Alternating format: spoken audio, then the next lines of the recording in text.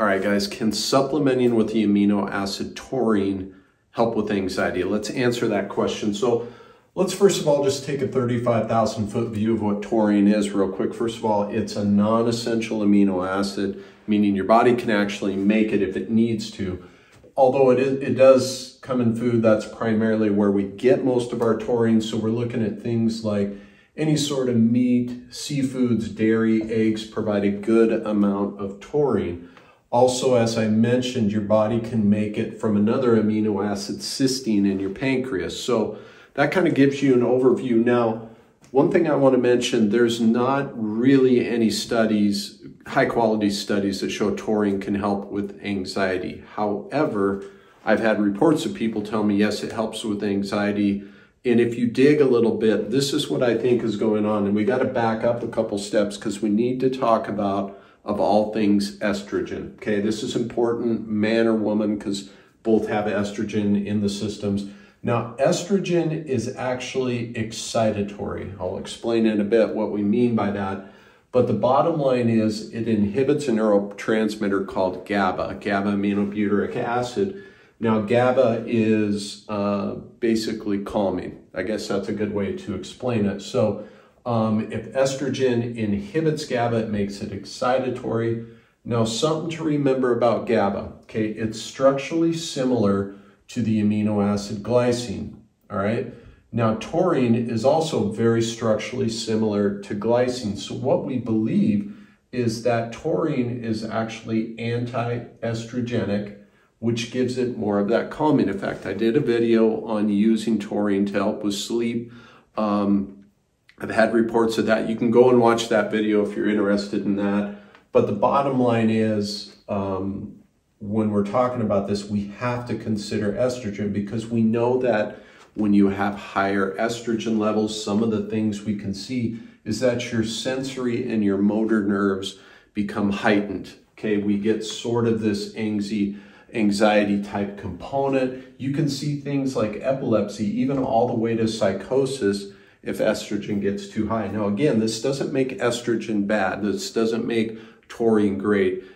Our body needs all these things. They just need it in a balance. So when estrogen gets out of balance, one of the possible things is anxiety, and one of the possible things taurine does is decrease estrogen. Okay, so taurine, yes, sleep anxiety. I have personally had people tell me that it does help with it. However, we've got to talk about some downsides to taurine, okay? First of all, let's talk about some potential side effects. Now, in addition to the reports of people saying, yeah, it's helping with my anxiety, they also give me reports of decreased libido, sex drive, and that seems to go hand in hand with the next two. We can see in studies that supplementing with taurine can increase your prolactin levels. It can also cause your cortisol to decrease. Now, so many people talk of cortisol in the negative context. It's a stress hormone, those sorts of things. And just like estrogen, you do need cortisol in your system. It's not a bad thing, it's a needed thing. Again, it's a balance.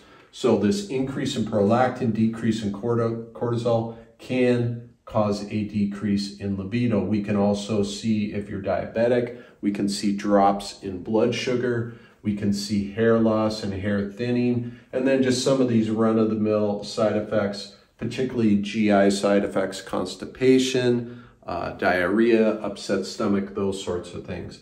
Now, would I supplement with taurine? I would be careful with it. I don't think it's absolutely necessary. Obviously, we have to start with your diet. There's ways to track how much taurine you're getting in your diet. If you feel that it's low or you want to consider supplementing, I don't think it's dangerous to do it. You definitely want to talk to your doc. However, I would start low. I'd say something like 500 milligrams. Start out once a day. You can maybe increase that to twice a day. See how you do. Again, monitor, have you had changes in sex drive? How are your blood sugars? Those sorts of things. Increase is tolerated. The upper limit of taurine supplementation is quite high. We've given 6 grams a day or 6,000 milligrams a day for up to a year. So the doses used in supplementing has been quite high. The bottom line is, Does taurine appear to be effective for anxiety? Yes, it does. I think it's a viable option. Is it something that's not without downsides or side effects? No, and you're gonna have to be careful with your dosing to help prevent those things. Also, guys, make sure if you're looking for other natural therapies outside of drugs and surgery, go to my website. There's a free checklist there for you where I give you 11 of those, quite a few of them. Many of them you have most likely not heard of. The other ones, there's a lot of misunderstandings around. So go grab that. And let me know in the comments, guys, any questions, other video topics. If you've used taurine for anxiety, let me know. Did it help? Did you experience side effects? It's good for me. It's also really great for other people that are going to watch this video. So I really appreciate your guys' feedback. Hope the video was helpful, you guys. I'll see you in the next one. Thank you.